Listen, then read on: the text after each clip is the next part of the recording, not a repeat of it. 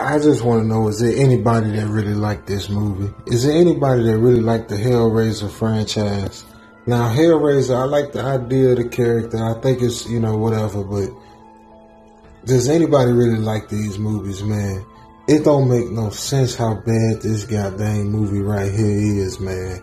Like, what in the... Like, if Hellraiser was my character, right? Like, my intellectual property, and they sat there and made this movie, like, what are they doing? What are you doing? Why is you destroying your own franchise like this? Why can't you make a decent Hellraiser movie? You know why? Because you need to pass this junk on from these white boys and give somebody else a chance, man. You need to give a Negro like me a chance, because for one thing, the movie's so lame because you got Hellraiser, and you have now entered the next dimension of pain. And now you will feel another layer of pain.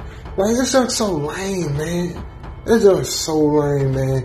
All Hellraiser so corny, man. Just, we're very pleased with how you've done so far. Like, that's just so lame. Man, maybe that junk might have worked in the 80s or whatever, man. It's a whole different world now, alright? There's a reason all your Hellraiser movies suck. Because they keep doing the same thing over and over. And if you're a fan of this franchise, I feel sorry for you. Because you deserve better than this trash, man. Let me do Hellraiser. See, if I was Hellraiser, I'd be raising real hell. I'd be tearing up the play. I'd be tearing up everything I get my hands on, man. So, I don't know what to take. Bro, it don't make no sense how bad this is. This junk was worse than the Michael Myers movie. Way worse. And then, you know, with Hellraiser, I know the old ones had like a lot of body horror. You know, for y'all that don't know, body horror is like mutations on the body, just real nasty looking stuff with the body to make you like cringe and jump. And it wasn't none of that. Like, they did a little something at the end, but you know, it wasn't really no parts of this movie that just made me go, oof, oof.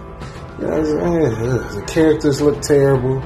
You know, look at her neck, man. Her neck is open, but it looks so fake. It just, man, it just look terrible, man. Dang, man, it don't make no sense. Sit there. That's why I don't pay for none of this junk, because I would never pay to watch none of this trash. If I had to pay to watch this, I guarantee you I'd be at the studio to get my money back, because I ain't going for it. And I want to get my time back. 2 hours or whatever of my goddamn time gone that I could have been spending making TikTok.